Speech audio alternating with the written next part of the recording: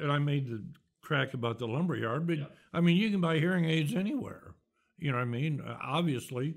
And, you know, I think the good thing about Bloomington-Normal audiology is, I mean, I didn't feel like I came in here to be sold hearing aids or that I was being oversold something I didn't need.